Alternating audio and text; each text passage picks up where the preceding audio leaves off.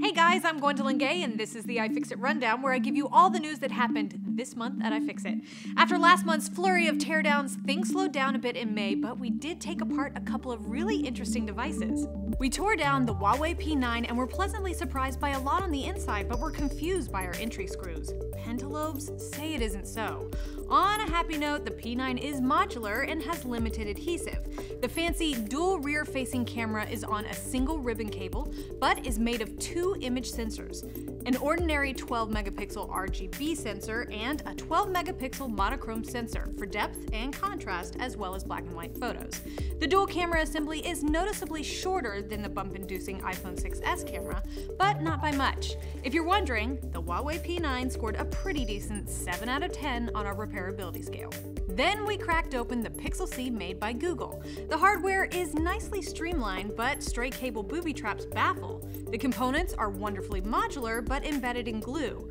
Maybe the C in Pixel C stands for confusion.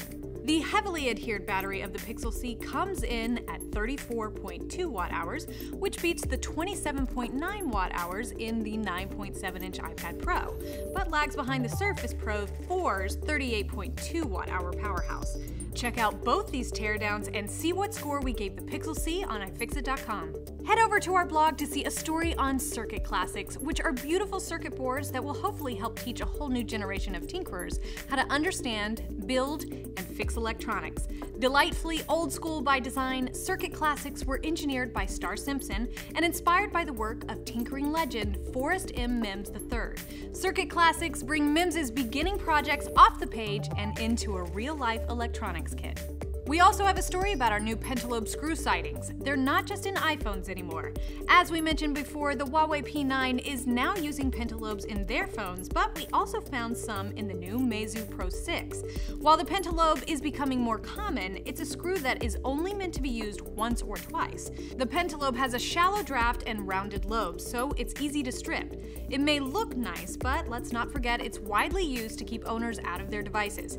Check out the full story and our take on this disappointing trend over at our blog at iFixit.org.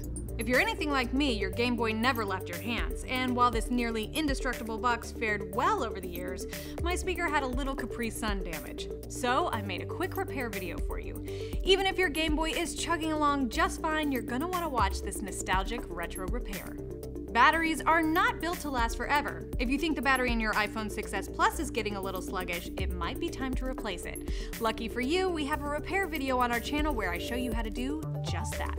Want some free iFixit swag? Of course you do. Well, we have what you want, and all you have to do is tweet me a picture using our tools and we'll send one lucky winner a couple of our favorite tees. It's just that simple. And that's your May iFixit Rundown. Make sure you keep up to date on all of our projects by following us on Twitter at iFixit and checking out our Facebook page at facebook.com/iFixit. Hopefully you're already subscribed to our YouTube channel, but if you're not, go ahead and click that subscribe button now. Thanks for tuning in, and we'll see you next time.